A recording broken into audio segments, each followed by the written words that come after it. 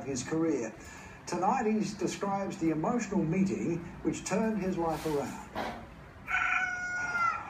To a man, the Roosters players have nothing but the highest of praise for Blake Ferguson. But Ferguson is not happy with himself yet. Are you still getting help? Yeah, I'm still getting help. I see our club counsellor a fair bit. Just not for like things that are going on, but it's more just have chats, like more on a social level and just have a yarn with someone. The star Roosters recruit knows he has his detractors, those who can't forgive him for his off-field behaviour.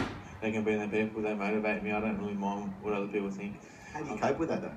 I'll make sure I be the best me I can be. Ferguson says he owes his reincarnation to one man above the rest. Roosters chairman Nick Politis. The club's main man took him under his wing when no one else would. Oh, I'm in the world because no one was out there. Look, I had no one to go to. Ferguson revealed today that a teary meeting with Politis changed his life. Yeah, I did break down to him, just asked him if he could help me out, and he told me that he would. And yeah, so I think that's where it all started. Was that one time when I really did need someone, and I needed someone to show comfort in me, not in a football sense, but in a personal sense. That's when he gave me his hand, You wanted someone to trust you, I guess? Yeah, 100%. Ferguson's off contract and he says it's now time to repay the favour. Do you feel a sense of loyalty to the Roosters and Nick Politis? Yeah, I do. I feel like this is the only place I want to stay at. I'm not going to go anywhere else.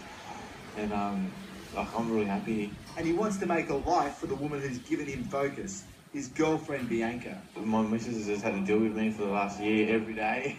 It'd be hard. It is hard, and she's always tells me it's hard, but for her to be, she helps me out with all my diet and stuff, and just make sure that I'm loved, in regards to coming home and showing me that she cares. Ferguson says he'll care more if he ever gets another chance in Origin.